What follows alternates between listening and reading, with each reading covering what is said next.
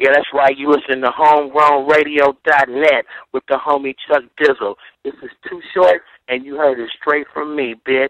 Bringing radio back to its roots is homegrownradio.net. Chuck Dizzle on the line with the legend from the Bay, Mr. Too Short. Now, I see you in this situation with Messy Marv. Heard your interview with Ozone. Read his interview with ALLHIPHOP. He got a diss track. You got a diss track. I mean, break down the situation and where you guys at with it right now.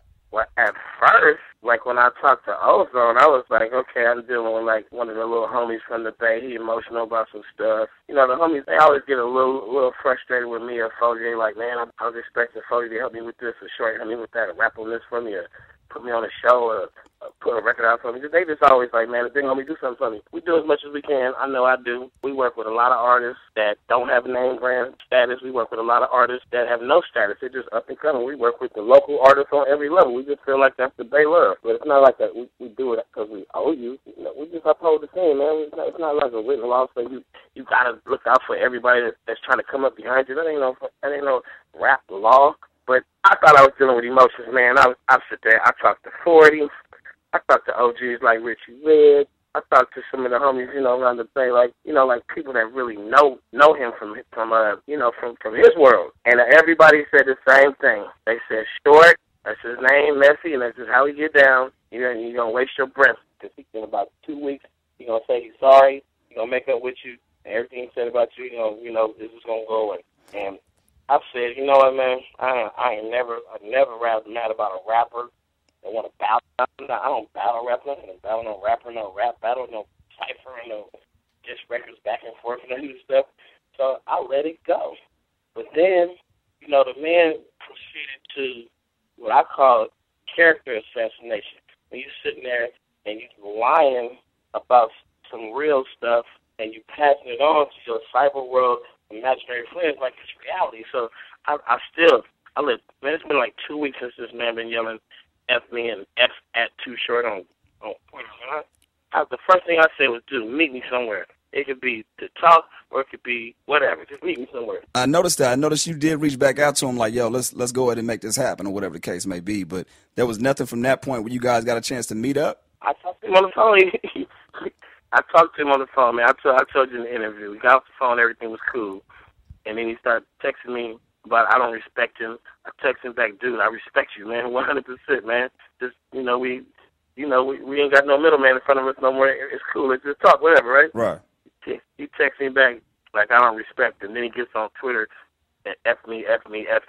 So I kicked back. I let him air it all out. And I told him on the phone when I talked to him, I said, dude, I'm not mad at you, and I'm not going to retaliate or anything. I said, the only thing I'm telling you right now, the only thing I can say that what we can't do is this can't go forward on the computer stuff. This computer stuff got to stop. Right. So he like, yeah, I hear you. Everything cool. But then he jumped right back on the computer. I'm like, man, you got my phone number. Like, what is the computer going to do? That the phone can't do. Got my number. Yeah, we could meet up anywhere. I don't care who you bring, whatever. Just say where. So that's what that is. And then I just kept reading, man. I just monitored it and read it. I don't even be on Twitter, man. This dude kind of made me just look at it because I'm tired of hearing people forwarding me stuff and telling me what he said. So I just start checking it out. And I'm reading what he's saying. I'm like, wow. This dude is like really like going in like he's this hardcore dude in the Bay and that he about to just call a shot and say, nobody in the Bay let Short come up here no more. We ain't doing it. Man, my phone started ringing. I didn't call one person. The only person I talked to was Richie Rich and 40 and maybe a couple other homies y'all don't know that we all know mutual homies. Mm-hmm. Like my homie Chuck from Dundee. I talked to Chuck. Chuck was like, man, I'm calling, man. I'm telling you chill out. Nothing works. So my phone starts ringing, and I'm getting calls from the Fillmore district, which is where messages, running the hard line. I'm a hardcore Fillmore gangster. And Fillmore is a very respected area of the Bay. But when the phone calls come in, they like, sure, man, you can't come around here no more. I'm like, why? They're like, man, we bad. And he's like, we done made songs about us, and he's talking about F. San Quinn's mama, and I mean, just all kind of foulness, man. Like all the stories they're telling about all the years how everybody were, no matter how much dudes around the city, around the crew, around wherever would just mess with a little powder and be high and kicking it with the girls. He's the one who keeps doing all the drugs all night till he's zonked out his mind and paranoid and doing stuff like jumping out windows and stuff. He's that dude who's standing in behind the door, talking to the door, thinking it's the feds on the other side and ain't nobody there. So, man, the feds coming to get, like, just like tweaker stuff, man. I figure, man, now, I was saying something totally different 2 weeks ago. I just think, really, it wasn't even the emotions. He was never mad at me. He was never, he could never really muster up a story that would even say, why would you start some beef or what you mad about? He couldn't even bring up that article I read on him, man, that was so stupid. He don't know who JT the Bigger Figure is. All this stupid stuff he was saying, man, come on, man. I just think Marv knew his album was coming out Tuesday. And he's like, what can I do to redeem myself from the dudes who snatched the mic from me in Seattle a few weeks back and threw crip up on it, And they put it on YouTube. So he got to bounce back from that. And I guess, he really couldn't go for 40 because they're too good of friends, Right. And even, like, if you notice, 40 won't say shit about this stuff. And the reason why 40 won't say nothing is because of friendships. There's a couple other dudes that won't say nothing. But then I'm saying this. If E40 and different rappers around the Bay knew that this is what he does, he starts a beef, you call him back out, then y'all talk, then y'all squash it, and then, he always come off as, with Mess, he ever got into it with, he just ride on him. And he just keeps selling this that he's a rider. Because every time he gets into a beef before there's a confrontation, he strategically squashes it. But that's after he didn't put out a song about it and posted all kind of stuff on the internet. But this was his track record coming up. They all been giving him a slap on the wrist. Like, oh, man, that's just messy. That's what everybody I call, they say, man, that's just messy. Man, let that go. But I think when you call Too Short and you say, man, we the homies that was in the group with him. We the Click Clack gang. We the Fillmore dudes. We his dudes. We brought him to Fillmore. He wasn't even from the Fillmore. He was from the suburbs of the Bay out in Pittsburgh, and his cousins lived in the Fillmore. And after he got out of high school and stuff, he got to hang out with the Fillmore dudes and become one of them. So in the end, instead of, you having lifelong friends, he decides, well, man, I'm not really from there. I'm just going to leave there and look back on them and give all them the finger and make songs about them. That's all girly stuff, man. But I believe in the integrity of a man. You know what I mean? Right, right. I don't mind getting my ass whooped as long as I fight. Exactly. You feel me? Yeah. So I'm just like, man, the final straw was when they took the San Quinn is my homie, and Messy Marv is my homie too. But San Quinn is a real dude who I always could talk to, and I always knew he stood up as a man, Yeah. And San Quinn did not tell me this himself. Somebody else said, man, he made a song where he said he was going to F dude's mama. And I'm like, man, you did what? They're like, man, that dude, when he was down and out and broke, he spent nights sleeping on San Quinn's mama's couch. And I don't know if you've been through that situation, but anybody listening to me right now, a lot of us have had those days as a youngster where you're trying not to be under your own mom and daddy, and you're trying to be out there, but you still ain't making it, and one of your partners lets you crash on their floor or their couch or something. Man, you don't turn around 10 years later and bite the hands that feed you, man. You just don't do that. That's a bad energy. That's bad all the way around. And it showed me the integrity of him. I'll tell you right now, in the Bay, we always liked Marv's rap. We always liked his personality and his image. But now that I'm the one who's finding out the truth, if I would have knew this truth 5, 6 years ago, I would have aired him out on behalf of the Bay, or I would have not honored him as a stand-up guy. But now I know this dude, like, he sits down the key, man. I call him all around town and got his number. Call him on his Miami number and, answer. But he called me right back. He like, yeah, who is this? I said, it's Short, man. And we start talking. This dude wake up today and put my number on the internet. I seen that. I'm like, wow. Like, now, how hardcore is he in the world of men? That's all I'm saying. So basically from this point, man, after you aired out and said what you had to say, what's going to go on from this point? Is it going to be some more back and forth, or you washing your hands from the situation? You done, you said what you had to say? No, I stopped because my battery died. I'm not stopping till Tuesday. I'm promoting his album for him. It's the best promotion ever gonna get. I heard I doubled his Twitter followers. I'm working with him. Wow. He talking about I don't put nobody on.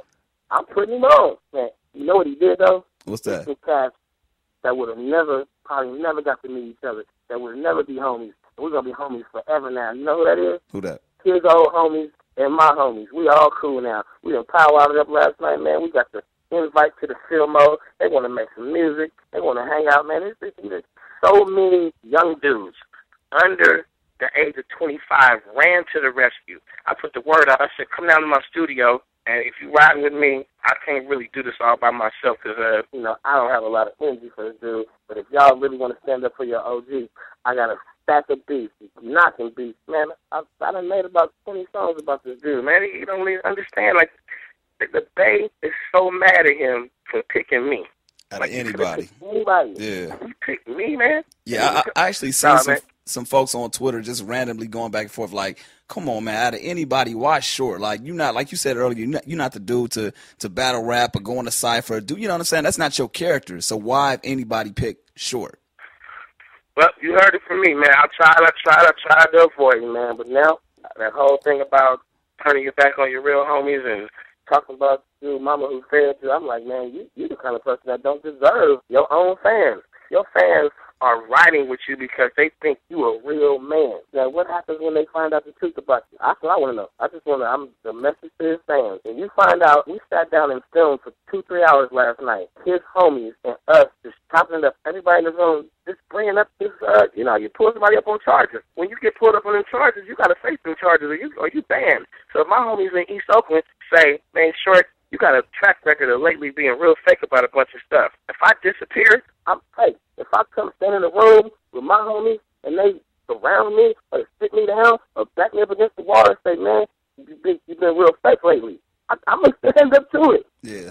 We've been there before with the homies where we all stand in a room and go, man, you know what? You got to air some ish out right now. And we air it out. If there's a situation like that where two of the homies might end up outside rolling in the grass, socking each other up. But when it's over, we homies, man. You know, this dude, right, skip town, man. He won't stand up to his own homies, man. Won't even stand up to everything he did. He can't even face his own homies. When you can't come back to your own hood, or you can't be with the real homies, you got to go make up new homies and make up a new hood. You lose, bro. If there's anything that could be done, that could be said to him to possibly squash this situation, not only from you, but like you said, from the tons of folks that are now riding for you, because we know how ignorant shit can get. You know what I'm saying? What can be done at this point? What message would you give to Marv right now at this point? That he needs to, all he do is Twitter and Facebook, so he needs to use Twitter or Facebook, a serious apology, not just the watered down stuff, man, a sincere apology to the Bay Area. You ain't never got to say you sorry to me. You ain't never got to worry about nothing with me. But you're going to say you sorry to the Bay for doing this right here, man, because the first thing I ever heard and the most thing I've been hearing is, damn, Too Short doing this, Mess doing this, Too Short and Mess, y'all making the Bay look bad. Before today, I ain't even really went in on this cat. But all these tweets have been saying, man, Too Short and they're making the Bay look bad. I have not been participating in Marvin's fantasy world. I didn't even know he was in the fantasy world. I thought he was a real writer. And they saying this dude starts up, turns the coke, and turns on the microphone at home alone and makes this stuff up. That's just crazy. Now, I'm going to ask you one last thing, man. I mean, you kind of answered it earlier, but knowing that this is his track record and folks telling you this, that, and the third, why even divulge into the whole responding back? Because all my affiliates from the Bay, and even a lot of, we got this image in hip-hop that a whole lot of people faking it and phony and all that, but I know a lot of cats from the Bay who, music or not, they're not like wimpy, whiny kind of dudes, you know what I mean? They're not like on that little girl stuff. And I'm saying right now, he can't have that. He's not allowed to have them fans he got. He's not allowed to make them believe that he could get off the freeway in Oakland, get out the car, and chop it up with some little dudes, and then they be like, Marv, you our cat. He can't do it in Oakland. He can't do it in Frisco. I want his fans to know all this time he's been telling y'all, riding with Doc, playing things. The man is buying 2 and 3 ounces of coke and storing them up immediately. He's not buying 5 kilos and distributing them. He's not riding around with a stopper in the Bay like a little savage. He's not even in the Bay. Like, I'm sitting here right now. My only thing is, like, Marv, come holler at me, man. Yeah. Get off the phone, get off Twitter. Let's just go somewhere and holler. We'll bring E40 or whoever you think will make you feel safe, but come on, holler at me. And he won't come holler at me. So I made the song. I'm like, where you want to meet? You want to meet me? You want to do it in Miami, L.A.? Pick a city, man. Come on, I got people everywhere. I trip on the plane. I don't need no straps. I got homies everywhere. Where you want to meet? Man, I want this man to look in my face and say, F you, show. I just want to see him. I just don't think he can do it, man. You know what? I would respect anybody that could say that to my face more than anybody that would say it on the computer. Well, I appreciate you giving us an update from your standpoint. Chuck Dizzle on the line with Too Short, homegrownradio.net, bringing radio back to its roots. I'll let you get back to doing what you do best, bruh. Up all night.